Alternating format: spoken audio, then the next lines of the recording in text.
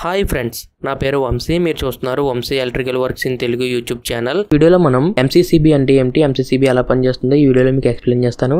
మీకు ముందుగా MCCB అంటే డెఫినేషన్ ఏంటంటే మాడ్యూల్ కేస్ సర్క్యూట్ బ్రేకర్. మీకు ఇందులో మాడ్యూల్ కేస్ సర్క్యూట్ బ్రేకర్స్ లో మీకు సింగిల్ పోల్ ఉంటుంది, డబుల్ పోల్ ఉంటుంది, అలాగే ట్రిపుల్ పోల్ ఉంటుంది, 4 పోల్ ఉంటుంది. ఎక్కువ శాతం ట్రిపుల్ పోల్ ని ఉన్నటువంటి MCCB ని యూజ్ చేస్తారు.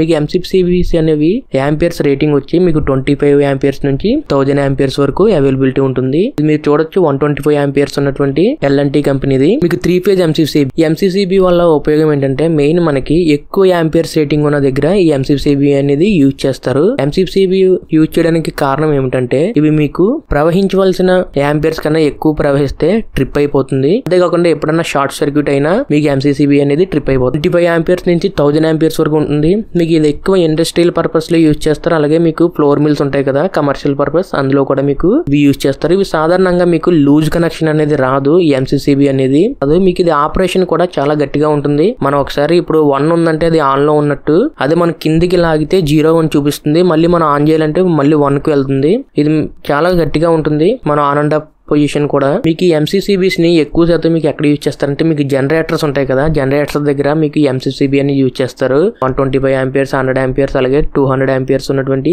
MCCB ని యూజ్ చేస్తారు. మీకు న్యూట్రల్ అనేది కనెక్ట్ చేయరు, ఎందుకంటే న్యూట్రల్ మీకు కామన్ గా వదిలేస్తారు జనరేటర్ దగ్గర. జనరేటర్ 3 ఫేజ్ లో ఉంటాయి కదా, 3 ఫేజ్ జనరేటర్ ఈ MCCBs అనేవి కనెక్ట్ చేస్తారు. MCCB కనెక్ట్ చేసి అవుట్పుట్ అనేది మనం తీసుకోవచ్చు. ఈ విధంగా మీకు MCCBs ని ఎక్కువ కమర్షియల్ పర్పస్ లో యూజ్ చేస్తారు.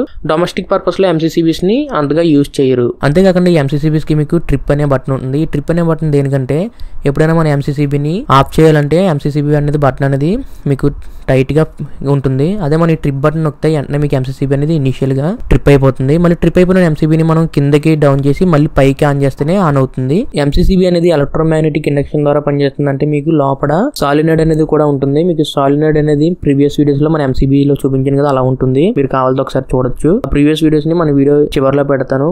యాక్చువల్లీ నేను మీకు MCCB అనేది ఓపెన్ చేసి చూపిద్దాం అనుకున్నాను, కానీ MCCBs అనేవి కాస్ట్ ఎక్కువ ఉంటాయి, మనకు దొరకవు, అందరూ యూజ్ చేయరు.